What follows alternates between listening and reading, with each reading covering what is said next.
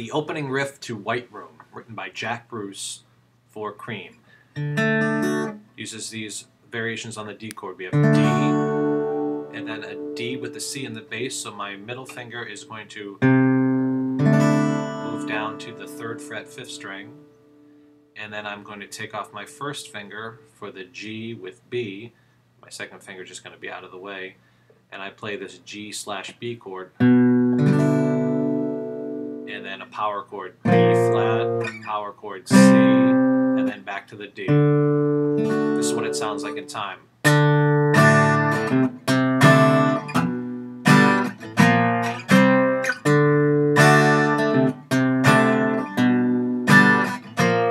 a white room with black curtains by the station,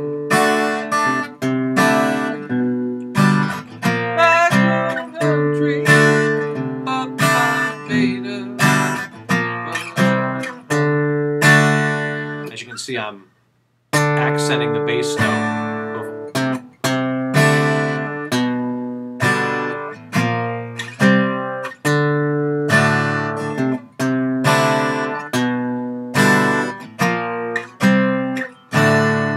Have fun with that classic riff from Jack Bruce, White Room.